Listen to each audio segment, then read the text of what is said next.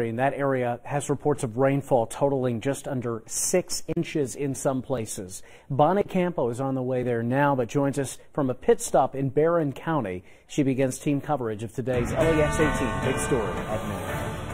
Good afternoon, everyone. From what once was Hurricane Harvey brought down heavy rainfall here in Cade City. This morning it was reported at 5 inches, but we're still seeing some slight to moderate rainfall at this point. We're talking anywhere from swamped roads to down trees, causing a lot of issues for drivers. So far, no wrecks on the way here. But let's get over to what we're seeing in Bowling Green right now. We have many reports of streets being flooded over there. Schools were even closed today because of that flash flooding. As Tom said, that area is seeing over 7 inches of rain pouring down in that area. And we know as of 5:45 this morning, there was a water rescue on Browning Road, and a handful of streets continue to be shut down as we head our way there right now. And as for Logan County, we're told that they saw over 8 inches of rainfall. We're covering the news live in Barron County from the LEX 18 Mobile Newsroom. Back to you.